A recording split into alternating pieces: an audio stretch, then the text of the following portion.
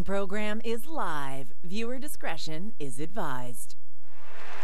Welcome back to the Battle of the Blades. Everybody is skating here on Halloween night. Except for the skeletons, they had nobody to dance with. Anyhow, as you know, throughout the course of the season, our skaters have delivered some huge performances. But more than that, the power of harnessing a story is what it's all been about. Our skaters opened up, and they reminded us that at the heart of it all, moving forward is about giving back. Let's have a look. Has anyone here ever skated? Yeah? The reason I signed up for this was to show people hope. Oh, you want another one? Sure. I believe in the magic of this show. I figure skate.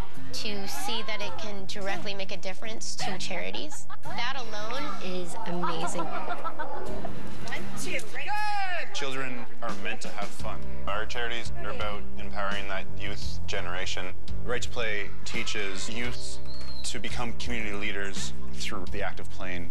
I had first-hand experience of how powerful play is in my life. How many of you guys have dreams?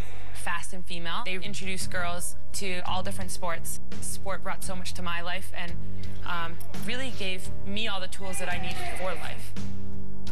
I believe that sport is a huge tool to deal with a lot of the issues that seem to be so present in our young people's lives, more so today than ever. Jumpstart funds kids to get involved in sport. I think that's such a gift, to give them the gift of play. Boys and Girls Club of Canada is about creating communities where kids could thrive. I've never had a penalty. No? That's good. You want to stay on the penalty box. Smile Zone transform these rooms in hospitals to make sure that they're fun, they're bright, they're interactive.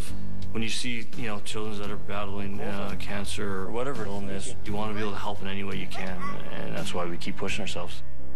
The charity has always been about the kids, giving them a smile, having a conversation with them, but then you leave, and then they go back to the reality. It can be really hard.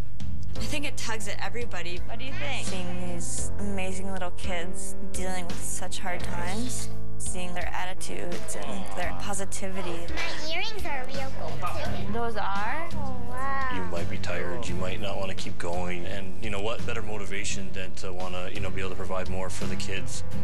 You're my hero, too. All right.